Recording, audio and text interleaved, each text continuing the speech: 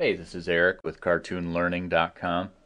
I had a request for a tutorial on the follow path tool.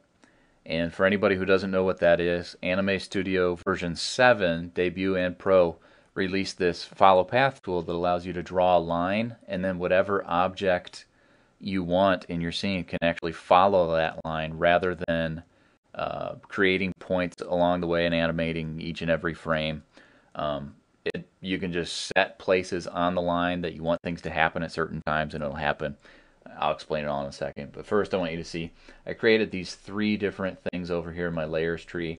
I've got a jet, which looks a little bit remotely like a jet. I just drew it up real quick. Then an add points line, and then a solid line. And I just wanted you to see those up close before I switch over to the other view. Okay, so here we are. We have this thing that looks a little bit like a jet, and then this is the line I added with the Add Points tool, which is right here. The benefit of adding a line this way is that when you do your render, which is Control R, the final product is actually not going to show this line. Any lines added with Add Point, it's just not going to render, which is what you want.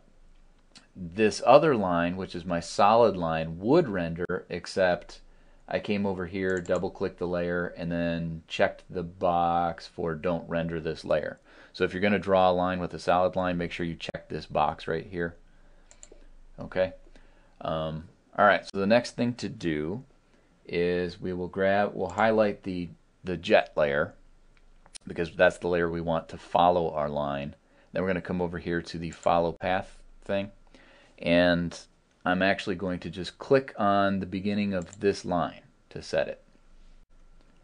Now all I have to do is come down here in my timeline. It's going to start on frame 0, and then I'm going to go to frame, let's say, 78, and I'm going to click again on the end of the line, somewhere in there, just to set it. Now if I come down here, oops, let me change my camera view real quick. Alright, if I come down here in the timeline and scroll through it, you'll see that the jet is going to follow the line. Alright, now here's the key thing. This is kind of hard to see. I'll zoom way in. Here's my origin point. When I made the jet, I made him pointing straight up, and then the origin point actually points straight up. So here are my two axes, and the one that points up is the one that's going to follow the path. So now what I can do is actually come over here, double click the jet layer, and then click rotate to follow path. Click OK. And what's going to happen is, like I said, it's going to follow the line, and it's going to follow it in the direction of that arrow.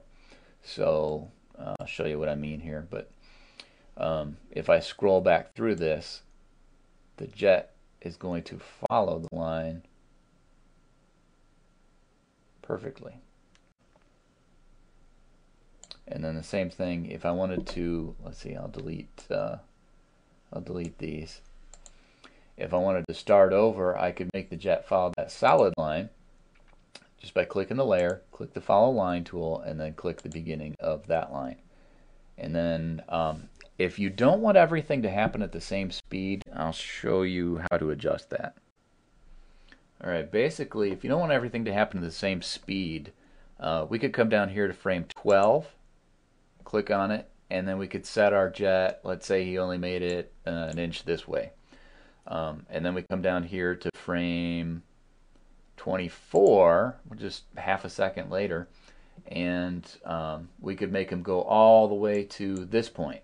So then if we scroll back through the animation, in the first 12 frames he's only going this fast, and then from frame 12 to 24 he's going that fast. So I hope this made sense. I hope you get it. If you have any questions, just ask them on this page on cartoonlearning.com. Thanks. See ya.